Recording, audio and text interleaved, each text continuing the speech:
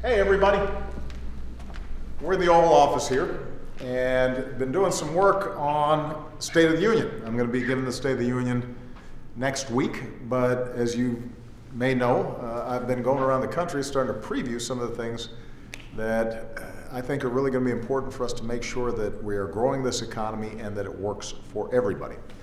And one of the things that I'm going to make an early announcement about this week is the issue of getting faster broadband. I want to take a look at something that I've got here on my iPad.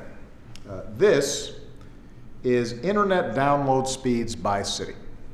Okay, I can zoom up if you want so you can see the names there. So you've got Seoul, South Korea, Hong Kong, Tokyo, Paris.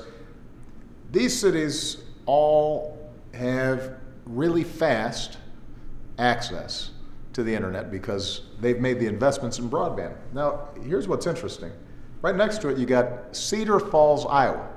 Now, Cedar Falls isn't a really big place. You only got 40,000 people in Cedar Falls. But the reason they can compete with these other world cities is because citizens got together and made the investment to bring competition in and make sure that internet speeds were just as fast there as anywhere else.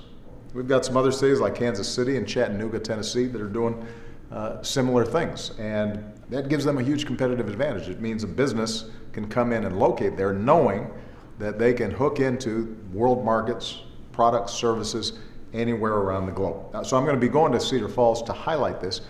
The reason is because unfortunately we've also got a bunch of US cities that aren't on par, that aren't moving as fast when it comes to broadband. And you know what it feels like when you don't have a good internet connection, right? Everything's buffering, you're trying to download a video, you got that little circle thing, it goes around and around, it's really aggravating. But that may mean money if you're trying to do a business deal, or you may lose a customer if they're not able to see you respond quickly. If you're a student and you're trying to study for an exam and you're supposed to download some information and it doesn't come, that's a problem for you.